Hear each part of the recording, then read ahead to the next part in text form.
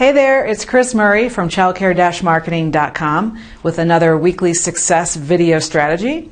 And on this video, I want to share with you something I get asked about a lot, which is, hey Chris, how do I manage my waiting list? Give me some tips and some ideas for being more effective in managing my waiting list. So the first thing that you have to keep in mind is clear communication on people. And I really recommend that if you have a waiting list in certain rooms and you have a mom calling and maybe she has two kids, infant and toddler, and in the toddler room you're on a wait list. In the infant you have space.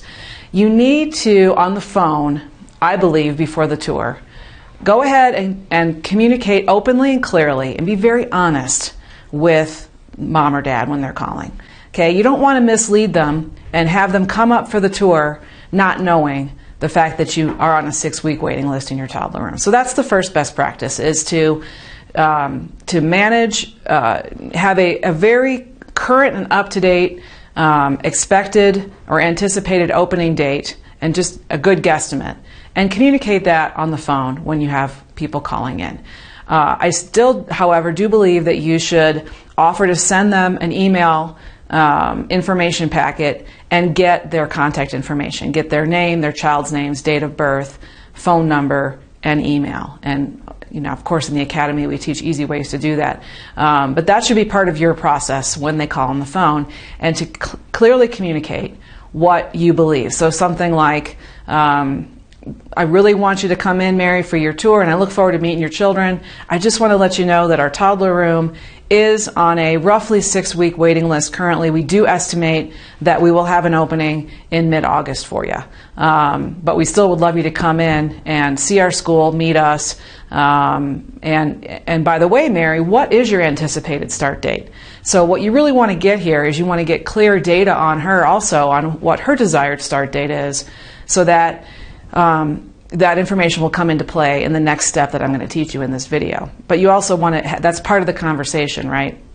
So what is your desired start date? Let's make sure that, to have a clear communication so that we can accommodate you the best you can. Or if not, we can also refer and recommend some other schools that we think do a great job. Okay, so that's the first piece, is clear communication, getting her contact information, and finding out what her desired start date is so that you can have that in your database. Okay.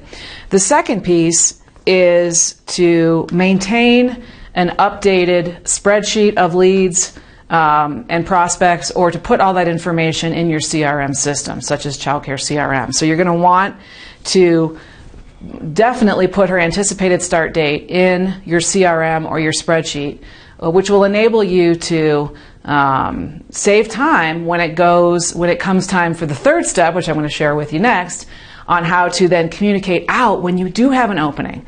Okay, so set your clear communication, gather the anticipated start date, put the information in your tracking system, whether it's a spreadsheet system like we teach in our enrollment boot camp, or a childcare CRM or a CRM type system.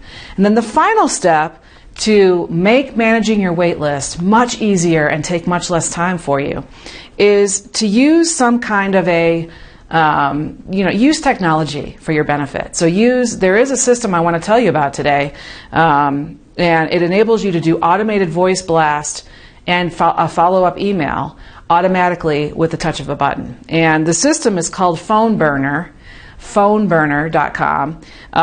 It's as low as $67 a month, and what it enables you to do is just upload a spreadsheet of contacts, or pull them out of your CRM and upload them, and send out a voice blast with a customized message. So it'd be something like, hey folks, you guys all have August and hopeful start dates in our toddler room, and we wanted to reach out to you and tell you today that we are going to have an opening in about 2 weeks. And so our policy is that we have a first come, first served policy. So what we do is, on the month of our opening, we blast out to all the families that told us they want an anticipated start date of that same month.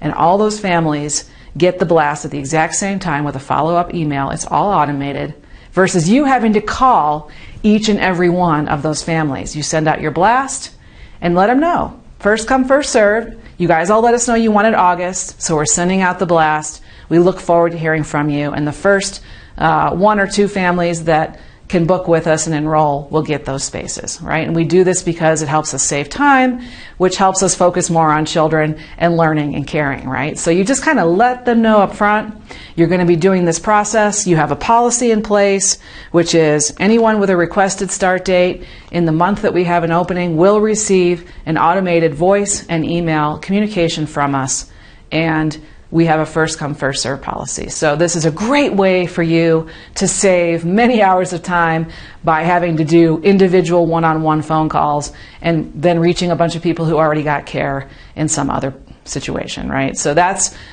a great way for you to do this process, save time, have a policy in place so that there's no hurt feelings or miscommunication, and communicate really well up front with all your folks. They're going to respect that and think that it's super professional. So again, the resource that I mentioned for you there is called Phone Burner, and I'm sure there's other ones on the market as well. So you might want to investigate automated voice blasting and emails through your current CRM system, or add on a feature like Phone Burner or these other technologies. They're going to save you tons of time, so it's well worth the effort to do that. Okay?